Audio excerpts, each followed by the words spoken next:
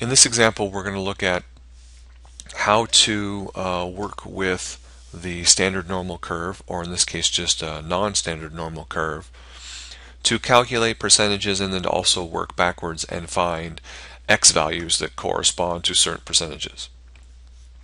Regardless of what the question is, anytime they're talking about data that's normally distributed, the first thing you should always do is draw yourself a picture.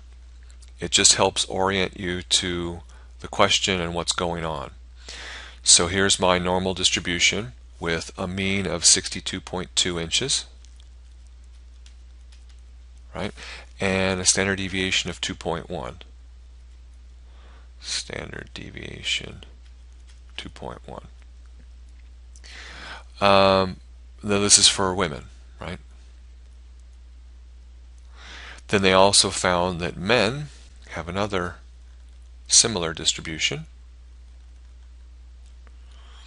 with a mean of 68.3 and a standard deviation of 2.9. And this is men. Okay, most of the live characters in an amusement park have height requirements with a minimum of 4 feet 8 inches and a maximum of 6 feet 3 inches, and they want you to find the percentage of women meeting that requirement. So I'll do this in red. Right? So they're basically saying where would those two values land on our distribution, and therefore what percentage would be in between those two numbers. So the first thing we have to do is put them in the right measurement, right? Instead of 4 feet 8 inches, we have to make them just all inches. So 4 feet, right, of course, is 48 plus 8, so that's 56.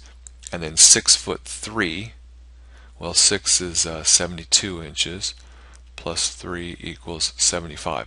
So they're asking for what percentage of women are between 56 and 75. We're looking for all of that. Okay. You can use the formula, the z-score formula. Z equals x minus mu all over sigma. So x minus the mean divided by standard deviation. That'll give you a z-score. Then you can look a z-score up in a table, and it'll give you area to the left, right? And then you can look up this one, area to the left, do the difference of the two. Or you can just go straight to technology.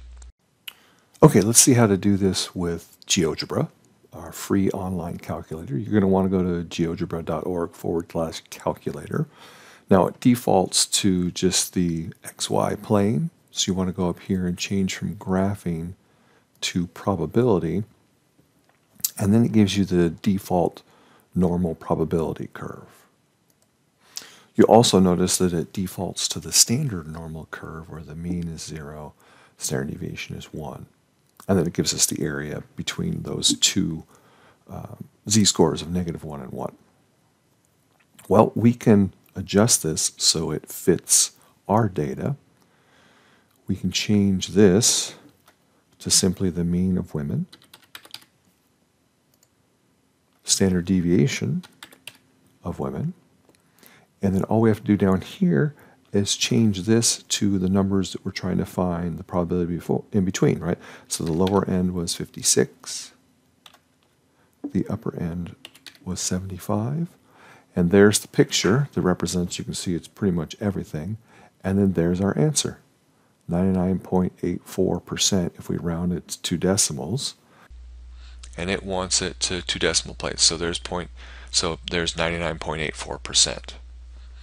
The percentage of men who meet the height requirements, we can do the same thing on the men. Now let's try the second example where we're doing pretty much the same thing but with men, right? So we can even just leave these two numbers, and all we have to do is change the details of the data for men, right? They've got a mean of 68.3 and a standard deviation of 2.9, and it automatically does all the computations for us, and there it is for men, 98.955, so we would round to 98.96% as the answer for that one.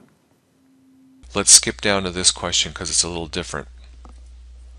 And it says if the height requirements are changed to exclude only the tallest 5% of men and the shortest 5% of women, what are the new height requirements?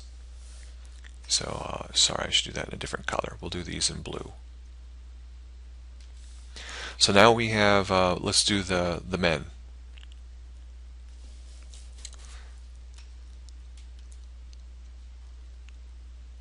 So there's my curve. I still have an average of 68.3 and a standard deviation of 2.9. They want to exclude the tallest 5% of men. So that means this area here is going to be 5% of my data. And they want to know how tall is that, right? We're looking for the X that corresponds to that height. And then for the female picture, horrible curve, sorry, we're looking for the shortest 5%. So we're looking for this X value that has the shortest 5% of the women. And this one, remember, is at an average of 62.2 and 2.1. Now that we have our two distributions and we know what we're looking for, we just have to calculate those cutoffs, each one of those cutoffs. To solve this last question, we have to change a little bit because we need to find an X value, right? Not a probability, but an X value for women that cuts off the lower 5%, and then for men that cuts off the upper 5%. So you'll notice up here, we were on this one, which gives us the in-between. We could click here, and you can see it changes that we're looking for X below a certain amount. Now we want to find the number for women that has 5% below. So we need to change this back to the women's details, or we could click over here and take care of the men's number first, since we already have their stuff here. Okay, so we want the number. We need to know what the number is, so we get rid of that because we don't know what it is. And instead, we put in that we want it to be 5%. And the nice thing is the picture always helps us to make sure that we did it right. Right? We're going, okay, so this purple area, that's the upper tail, and we wanted 5% in the upper tail, so that's why we set this to 5%. And so, okay, so the probability that X is greater than 73, right? The probability that a man, or the man's height, is greater than 73 is 5%. So that's going to be our upper cutoff, and just round to whatever we want. I think we want 2. So this value here, this cutoff, is 73.07, which we round to 73.1. That's the answer they wanted. And then now we want the lower, but we need to change this back to the women's stats, 2.2 and 2.1.